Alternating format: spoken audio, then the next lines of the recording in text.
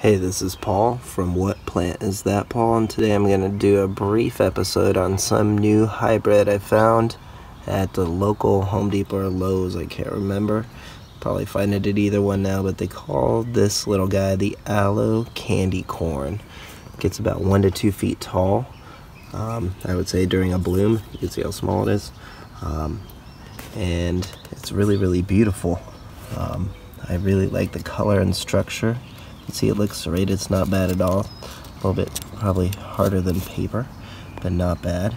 So it's soft, and it will shoot a little new growth on the side, which is awesome. And it seems hardy to about 25 degrees from what I found. There's not much information online at all. This is one of our newer plants here in the yard, and it's already got a blossom, as you can see. So it's just really doing well in the yard. I really like the colors of these. I was hoping to get some when they're open, but I guess you're not lucky today. So there you go, the Aloe candy corn. If you know more about it, then what information I'll put in the description and the link below, let us know.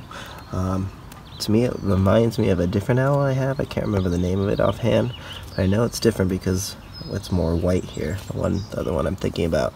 So there you go, Aloe candy corn. There. Beautiful little guy. I'm sure it will do great in a pot. This is in a part sun environment in Southern California. It's in the soil. It's doing really well. So there you go. Give us a like and a subscribe, and we'll have plenty more aloe videos coming your way soon. Bam.